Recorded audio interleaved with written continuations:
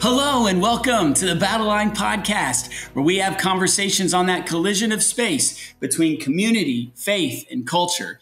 I'm one of your hosts, Matt Satterlee, coming to you live from Camp Hoblet-Zell in Texas. And here with me is the Director of Publications, my co-host on this podcast, and my co-host in life, Major Jamie Satterlee. Jamie, how are you doing today? Oh, it's a fantastic day in the neighborhood, whatever it is Mr. Rogers says. We also have with us here. That's what it is. We also have with us here our co-host, our producer, our media manager, the one who makes this whole thing run, Elizabeth. Elizabeth, how are you doing today being back in Virginia? Last time we talked, you were in Rhode Island. Greetings. I'm feeling the local fire. The heat is a bit humid here. But otherwise, I'm totally jazzed.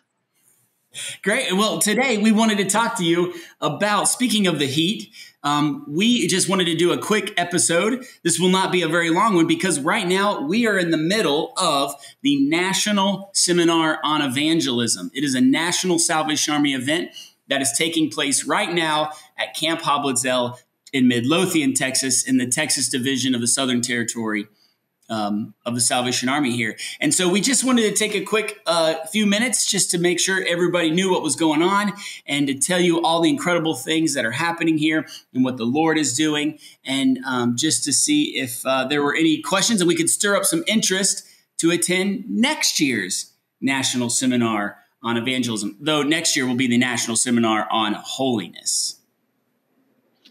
Yeah, so last go ahead. year, Go ahead, last year, I've never been able to attend the National Seminar on Evangelism. Last year was the National Seminar on Holiness. It was their first year, so I was able to attend that one. And it was a really impactful conference, I think. And I've heard so many things throughout the year. I know people who have gone to this seminar and their lives have just been changed by the things that they learned there. And so I think it's a really exciting and interesting ministry that the Army does. So I'm excited to hear about your experience there. I get to come out later in the week and do a presentation on evangelism through publications. So I'm excited about that. But I'm excited to hear about what you have to share with us today. Yeah, as our listeners as you are listening to this podcast right now, the National Seminar on Evangelism is wrapping up. But as we're recording, we are smack dab in the middle of the hustle and bustle of it all. So the National Seminar on Evangelism got started this year, this Saturday here, and we started off with a keynote session by Commissioner Kenneth G. Hodder, the National Commander, spoke to us about the imperatives of heaven and hell, that we sometimes forget about hell in our conversations about evangelism, that it is a literal place and that it is something that is important for us to be talking about. He also talked to us about the doctrines of the Salvation Army and how they are important, these truths that rise up, these like islands of truth that rise up in an island, these islands of truth that rise up in the ocean of culture, and how we build our lives. We find our place in the truth of these doctrines. And so he also spoke with us on Sunday morning. We had our worship service and we took photos of each territory and a big delegate picture, which will be appearing probably in a War Cry magazine coming towards your way soon. And then we also wrapped up Sunday with the messages from Captain Darrell Houston. Captain Darrell Houston is the Divisional Youth Secretary of the Swanecki Division of the Eastern Territory, and he crushed it. I'm going to say, what's my little side sermon right now? If you are looking for a speaker, the Salvation Army speaker, you'll want to get in touch with Captain Darrell Houston, the DYS of Swanecki. He, as the youth would say, he crushed it. Yeah, I've not heard him speak before. I've met him briefly, but I hear great things. I've heard great things about the way that he relates with people when he speaks. So I'm sorry I missed it. Yeah. So, and then yesterday we had Greg Steer. You've heard him on the podcast before. If you want to know more about Greg, he wrote his book, Unlikely Fighter. Go back into our archives a few episodes ago, and you can hear our interview with Greg Steer, the founder of Dare to Share a organization that wants every teen in the world to hear the gospel from a friend. And he trained the delegates here at the National Seminar on Evangelism. We have about, depending on which territory you're from, about 10 to 20 delegates from each of the 4 U.S. territories gathered here. And Greg Steer trained us in how to have those gospel conversations. He used the phrase, awkward is awesome. Because I think that's a lot of way we feel about evangelism is we say, I don't want to be awkward. I don't want to get uncomfortable. But as Greg was telling us, awesome things happen in the awkward moments. Great things, life-changing decisions are made in those uncomfortable places in life, those uncomfortable times. And so he trained us in how to have those gospel conversations. Again, he led us to everything we've talked about in that one podcast episode. If you get a chance, go to dare2share.org. You can see all of the resources that they have available there that are made available completely free. So anybody listening to this, you can go to dare2share.org and get all of those resources, those curriculums, those events that they have that are absolutely free. And then also the Life in 6 Words app.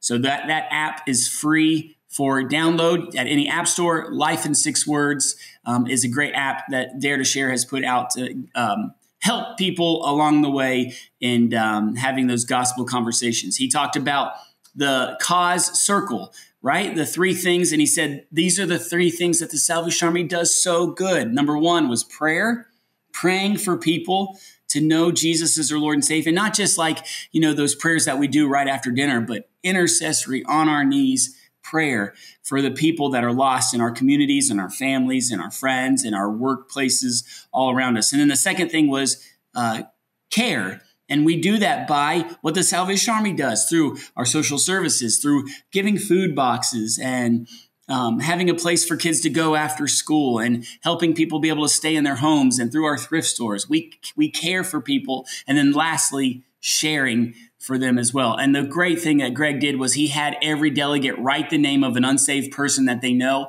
in the middle of their cause circle so that they could be praying for that person. Yeah, I love the material that comes out of Dare to Share. There's so many great resources available there. So like Matt said, I would encourage you to go and check it out.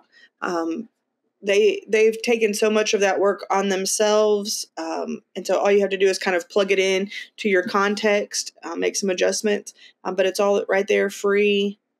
They're happy to make it available to you. And so, yeah, it's a great app. Life in 6 Words. Then today we had Steve Carter. Steve Carter is an author, preacher, and I think he's known in most southern. He is known in most of the U.S. territories that he has spoken at Salvation Army events before. He is here with us for the next 3 days, and now you've been brought up to where we are in the middle of the week. So what's going to happen now? When in between the recording of this and when this episode is released, is we are going to sit under the teaching of Steve Carter for today and tomorrow. But what we're excited about is that tomorrow afternoon, all of the delegates here at the National Seminar on Evangelism, all from all 4 U.S. territories, are going to be divided up. They already are divided up into small groups. And those small groups are going to go out into the communities tomorrow and do practical service and evangelism. Now, this isn't going to just be cold call, knocking on doors, people opening the door and saying, hitting people over the head with the gospel and saying, have you accepted Jesus as your Lord and Savior? These delegates are going to be ministering with a local corps in the Dallas-Fort Worth area command. So there are 9 corps that have got events planned for tomorrow. And so even though the corps are going to be running these events, these National Seminar on Evangelism delegates are going to be partnering with the local corps. Because, when there is evangelism, there needs to be follow-up. There needs to be discipleship. And so by tying people back into their local corps, that is what Jesus asked us to do. He asked us in the Great Commission to not just go and tell people about him, but to go and make disciples. And so that's what we're hoping comes out tomorrow. I wish I could talk more about that, but as of right now, it's kind of weird. It's like a time travel thing. By the time our listeners are hearing this, we will have done it. But by the time we're recording it, it has not been done yet. Yeah, I'm excited. Yes, by the time our good listeners hear this, I will be there and we'll be giving the pub's presentation. So I'm excited about that. Excited to be there and to be able to represent publications and the evangelistic work that we do, making those opportunities available to our soldiers who may not realize, hey, this is just yet another avenue I have to share the gospel is through these gifts. I think sometimes we think I was going to say, evangelism. Can you speak to that to us, please, Major Jamie? How the War Cry, how Peer, how these things, how Crest Books, which some people might not know about, they are evangelistic publications. Can you talk to us about that?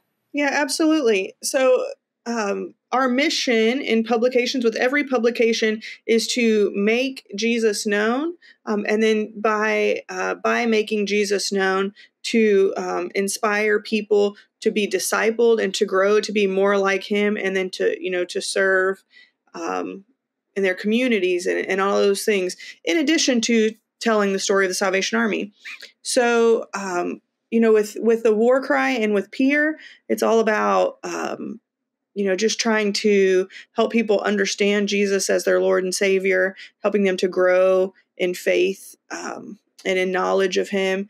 And so there's opportunities for people to write. Both websites have submission information. So if you're a writer and would love to submit an article on the War Cry, there are a list of like suggested topics of things that typically we accept, and so that it's not just there are some things like we probably aren't going to feature an article on like getting rid of athlete's foot or something like that. That's just not really our lane.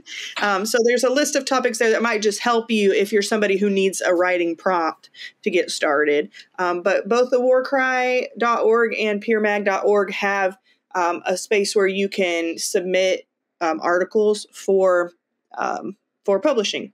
And then with Crest Books, it's the same thing. Now, Crest Books, we are in the midst of trying to reimagine a little bit what Crest Books could be. And we really want to get soldiery involved, and not just soldiers, but also our professional employees and all these kind of things involved in Crest Books. Crest Books publishes 3 books a year, and from a variety of topics. A lot of them are devotional. Sometimes they're history. Sometimes they have to do with, like leadership or something like that. So, certainly, especially in the devotional realm, those are also there to kind of help people grow in their faith or to be introduced to faith. And then our 4th publication, Word and Deed, is a theological journal. And so obviously, with that, it's again helping people to kind of really wrestle through some theological topics and to kind of deepen their faith in that way. And all of those, every single one of those publications takes submissions from authors. So, if you always had a book in mind and you would like to write a book, there's a proposal. You just send me an email and I can send you a proposal, and the Literary Council will discuss that proposal and get back to you. With Word and Deed, our editors are Drs. Green and Dr. Raymond, and you can submit theological articles to them for Word and Deed. And then again, check out our website for submission information for the monthly magazines. Thank you, Major. So yes, to finish out, I'm going to be doing this weird Back to the Future, speaking in past tense about things that have not happened yet. On Thursday, the delegates went on a tour to, we had, again, another time from Steve Carter, but also we try to mix in a little bit of fun at the National Seminar on Evangelism.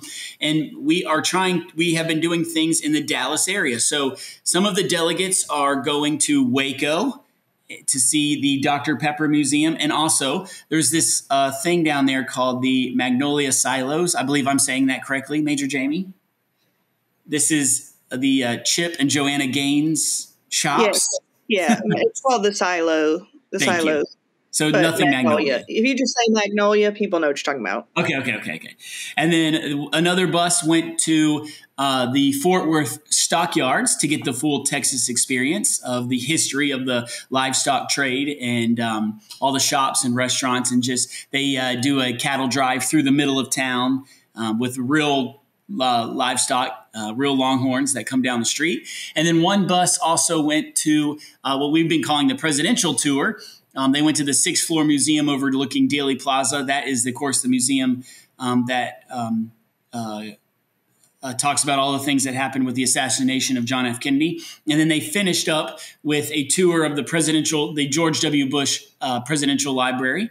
And then one tour that was very excited about is, as most people know, and hopefully maybe they know, maybe they don't know, The Chosen, the biblical TV show, the biblical app that has the show. I think everybody just Google The Chosen, you can find it, is actually filmed on location here on Camp Hoblitzell property. It is very cool to be sitting right here at the National Seminar of Evangelism and look across the camp lake and see Capernaum. They have built the city of Capernaum over there, and the temple. There's a little Jerusalem temple across the lake as well. So it's very cool. So they our delegates got a tour of the Chosen set for those who elected to do that as well. And then on Friday, the day that this episode is dropping live, if you're hearing this and it is Friday, the 12th, please be praying for our last day of National Seminar on Evangelism. Major Cheryl Kiston, the Corps officer at Tustin Ranch, California, is here with us, and she is giving us our final teaching throughout that day, and then leading us in the covenant service tonight. And then all the delegates will return home on Saturday the 13th. And the idea of the National Seminar on Evangelism is for our delegates to be inspired, to be led by the Spirit, to care about evangelism, and then to go home and to teach those things at their own core. Not just to come to a nice week in Texas, in the Texas heat, and just enjoy a fellowship time. That's great, and that's what we enjoy doing. But there is a practical application to this as well. We need to do something with what we've learned here. So as we get ready to close this up, again, it's a short episode because we are about to run right. I'm about to leave here as soon as we say the last amen and run right back into the next meeting. So this is why we have a quick episode today. But I would greatly express that if anybody wants to do this in 2023, that they go ahead and begin to have conversations with their Corps officer and their divisional secretaries for program, their territorial secretaries for program, because the next one will be it will be the second ever National Seminar on Holiness. Now, we have Evangelism and Holiness, and they're running in every other year, right? So this year we had Evangelism. Next year it's the National Seminar on Holiness, and that will take place at Glen Erie in Colorado Springs, Colorado. So delegates, if you are interested in that, it doesn't matter how old you are. You need to be over the age of 18 at least. But soldiers of the Salvation Army of the United States, you'll want to speak to your officer and say, hey, I want to go to the National Seminar on Holiness in Glen Erie in 2023. All right, time for our last question of each episode, and that is, what is bringing you joy? Elizabeth, what's bringing you joy today? Okay, so last time we chatted, Charlie Puth and June Kook had just come out with their Fab collab. But since then, BTS has partnered with my favorite hip-hop artist, Snoop Dogg, for another summer smash. I haven't heard it yet. You haven't heard about it? Oh my gosh, it's called Bad Decisions, which I do not recommend you making. But it's it's with Benny Blanco. I don't really know what he does on the song, but he is there as well. I love those when you're like, it's like featuring, and you're like, where are they featured? I think maybe he's a producer, and so he's just there for fun. But yeah, check out the track; it's bopping. Nice. All right, Matt, what about you? I can guess, but go ahead and tell us. I think where I am right now is giving me a lot of joy. I think one of the best things to see is the worship here has been phenomenal and the teaching has been phenomenal. And something that's giving me joy is I appreciate being able in the meetings to look over at all the delegates and watch them scribble furiously as they're trying to take down all these notes from the people that are teaching just about these things for on evangelism. That's just to see, we've been planning this event for the past year. So to see it happening now, finally getting to do it and seeing people take notes, knowing that stuff's going to go back home. I have firmly believed, and I have firmly stated many, many times, I believe that there will be people that will have a relationship with Jesus and be in heaven because of what is taking place at the National Seminar on Evangelism here right now. Major Jamie, land the plane for us. What's bringing you joy? Okay, well, here's the thing. The other day, I walked into World Market, and I was going to get some coffee syrup. That's what I was going in there for. But when I walked in, as soon as you get in the front door, there's this huge display of fall things, including the coffee syrup and coffee. It's two different kinds of syrup. One's like a simple syrup, and one's like the kind you squeeze on your ice cream. But both of them in pumpkin pie flavor. Nice. So, of course, even though it's August, I bought them because I figured by the time I would get back there, it would already be after September 1st, which is, Starbucks has taught us that September 1st is PSL season, the kickoff. Are you serious? I completely forget that. Yeah. So even though it's still, hot as all get out here in the South on September 1st,